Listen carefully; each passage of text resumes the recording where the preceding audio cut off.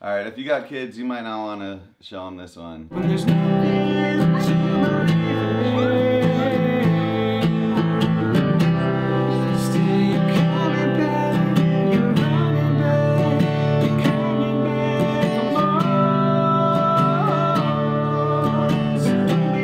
Top of the morning, friends and family. What's going on today? Lots of good stuff happened today, actually. Remember, if you watched yesterday's video, then you know, yeah. Then we're planning for some of that to be happening. The rest of the band's not here yet. Well, I don't know if the rest of the band's actually gonna show up. Ryan, what are you gonna do if Keith never shows up? Oh, they're gonna show up. Okay, well, he says they're gonna show up. We'll see if that remains. But also today, I need to ship out a couple of snakes. So there's a couple of tricks that I learned, giving the snakes a higher chance of making it based on just physics. And I'm gonna share that with you as well. We were gonna sing you guys like one of the older songs on the back porch, but due to the fact that we don't know the due to the fact that we don't know the possibility of everybody actually showing up on time, Ryan, whoa, buddy. Ryan has some amazing songs. Oh, please don't tell me I had the volume up too loud this whole time. No. Ryan has some amazing songs that are unreleased. He's been singing them. No, you can't just be sharing these. There's a couple, like, the choruses are amazing. Like, they're really, really good songs. I just want you to hear a couple snippets of the choruses. If he's willing to share them, I think I can talk him into sharing them. They're freaking sweet, dude. I'd rather put the link down so you can hear the old stuff on your own time and put these gems here on the video so you can hear them, because they're really... We'll jam some stuff with the band too, though. They're gonna make it on time. We're gonna play a song with the band. You're gonna hear Brian jamming. We'll see. All right, if you got kids, you might not want to show them this one because it's a true story.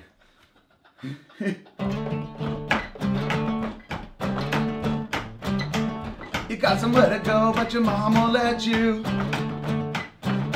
There's a party going on, but your dad's a square. Everybody knows 9 o'clock's my curfew, but the party don't start till we get there. Sneak out, down through the bedroom window, or right out through the front door. Sneak out.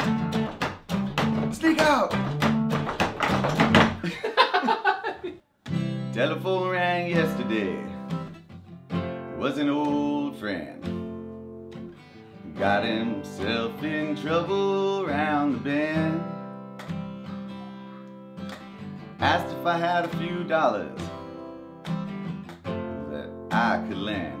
Oh, and I knew I'd never see that money again. Never see that money again. Never see that money again. One thing I knew for sure right there and then, when you told me about your troubles and how they never seemed to end, I knew I'd never see that money again. Hit the chorus one more time. Never see that money again. Never see that money again. One thing I knew for sure right there and then, when you told me about your troubles and how they never seemed to end, I knew I'd never see that money again. That's great, dude. Alright, that's nothing like what we're gonna do as a band tonight. And that's why it's so freaking awesome. Alright, the snake shipping hack. So this is everything you basically need. I mean, the snake, obviously, is a huge part. Snake bag, all the styrofoam for insulating the box itself. We got some tape, we got a drill, we got a little piece of screen, sticker from Ship Your Reptiles put on the outside of the box, the piece of paper that you want to be the first thing on top when they open up the box to see if, in case, like, you know, the federal government inspects it or some kind of fishing game inspects it. You need this on top. You can print this off shipyourreptiles.com, as well as all the information that you might want about shipping reptiles. All the information, the pertinent information is on there. The resources on that site are unfathomable. They're incredible. I'm not gonna go over every single little tiny detail of what I do to ship a snake. There's another video I made about that. I'll link it right here. But mainly this little tip. Saw it the first time at Prehistoric Pets. Then my buddy Garrett reminded me of it and showed me the second part of the tip that I'm gonna show you as well. So from Mr. Jerry Robertson, I learned to use this polyfill. It's like a pillow fill stuffing. It's really soft. It also helps keep insulation. So yeah, again, not gonna go over too many details here, just the little tip. Put the snake away while we get the box ready. worst part for me. I hate styrofoam. Ugh. Ugh. Tried headphones, nothing works, man. I just deal with it. Someday I'm gonna hire somebody to slide this styrofoam in here for me.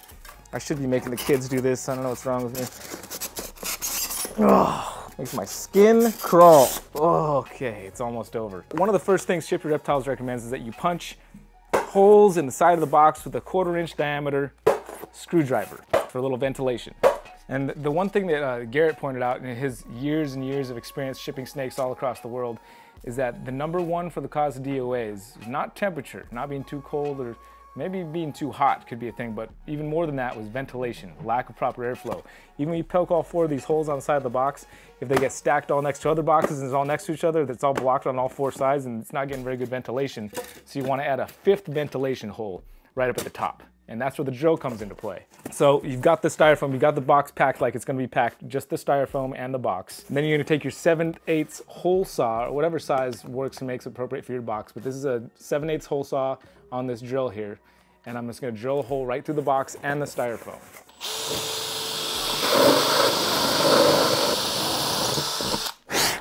Obviously you're gonna wanna clean that out of the box. There, now you got a nice hole right in the top of your box, right through the styrofoam and the box. And now the issue here is if the snake happens to get out of the bag, which if you pack it right in the bag, it shouldn't. What I like to do is actually fold this over, tie it, put 2 zip ties on top. Chances of the snake getting out after that are pretty slim. However, if it does happen to get out of the box, you don't want there to be this gaping hole where it can potentially crawl out of.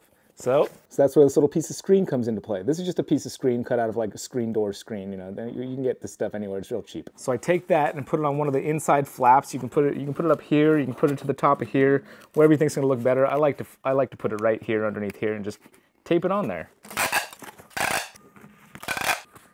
So there it is, taped on there just like so. And when you close the box, it looks nice and clean. Just a nice little piece of screen hole right there, all screened off. So if the snake happens to get out and random chassis happens to get out, then it's well secured and it looks nice too. Got extra ventilation. It's a win. It's a big win. This is something I learned from Garrett also. If you take a piece of paper towel, fold it up, and put it outside the bag, if the snake happens to pee in transit or poop in transit, the moisture will get sucked out of the bag because of, you know, osmosis and whatnot. So instead of putting it inside the bag, which I used to do, now I put the paper towel on the outside of the bag underneath it. In case the snake has a little accident, then it helps soak it and pull it out of the bag so it's not all stuck on the snake as much as possible. Ideally, your snake just defecated or relieved himself, which, lucky for you, Josh, who's my buddy who's getting this snake just had a fresh shed and just peed and urinated, so it should be nice and clean when it gets to you, hopefully. Little thing I picked up from the late great Ben Rennick, custom packing tape. Makes it look real nice. And a little trick we learned from our friends over at Louis Vuitton, we never cut our logo. We cut in between so the logo itself doesn't get cut. Yep, just like that.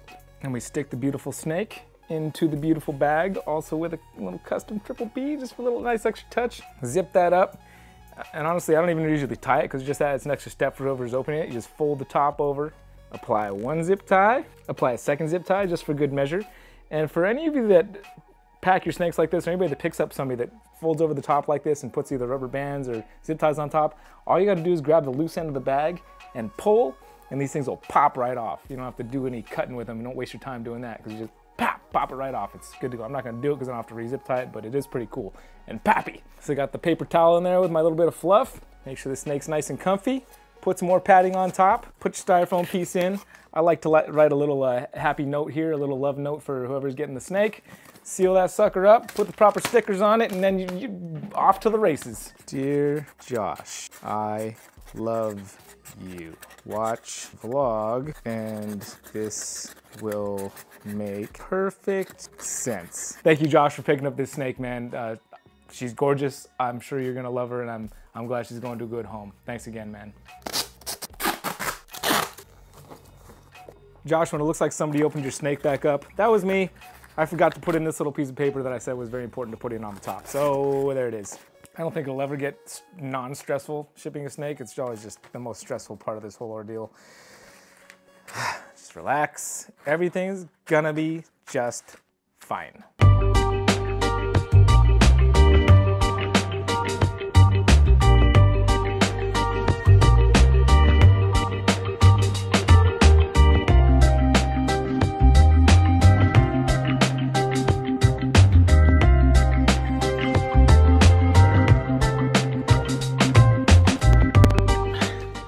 know it only seemed like 4 or 5 seconds, but it's actually about an hour round trip for me to get to this local hub, but I just prefer it. I don't want the snakes to ever go on a truck. If you've gotten a snake from me before, you know that I ask you to go pick up at your hub. Just I feel like when the snakes get onto the delivery truck on the ground, that's like when all the issues happen. So I just like to avoid those if at all possible.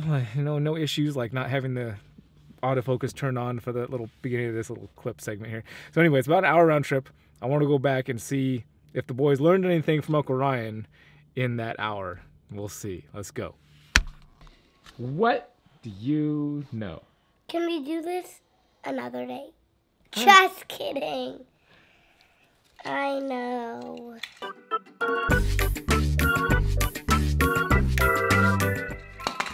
Dinosaurs. What about dinosaurs? That the king is T-Rex, and then literally mean terrifying lizard, and I have a ton of them. Eli, you're not playing. I feel like you're distracted. You've told us this so many times already, but you know, I thought Uncle Ryan might teach you something new, but clearly Uncle Ryan didn't teach you anything but how to fall asleep on the couch. Hey Eli. What? What do you know? I know. No time for that. Okay. Hey Mushy. What do you know?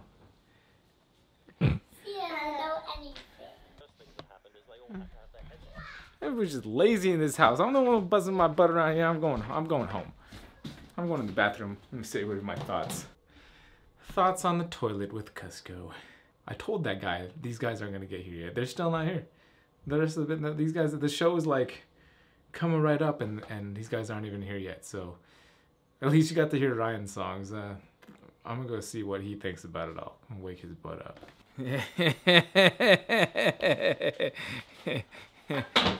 I told you, bro. I told you these guys ain't coming. I told you it's not happening. We're just gonna sit here. I thought they'd be here by now. I know you did. But they're not here yet. Yep. They're gonna show up though. We're gonna play some jams. It's gonna be brilliant. I'm not worried about it. We got the jams covered this morning. It's good to go. If I ever lose my faith, I wanna turn the whole thing upside down. I find the things they say just can't be found. I shine this love I found in everyone. I sing and dance to Mother Nature songs. I don't want this feeling to go away.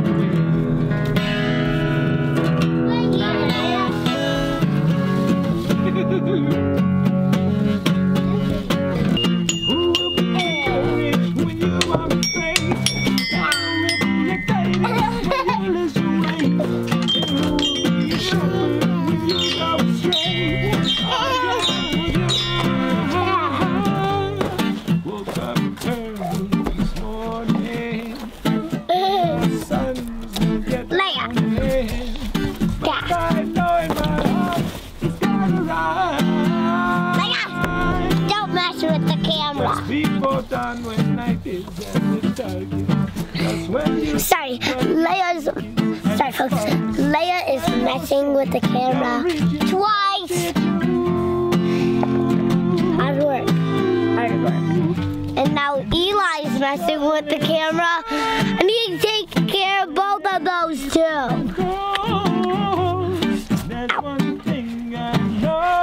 Stay. And the sun will shine, and the rain will Sorry, stay.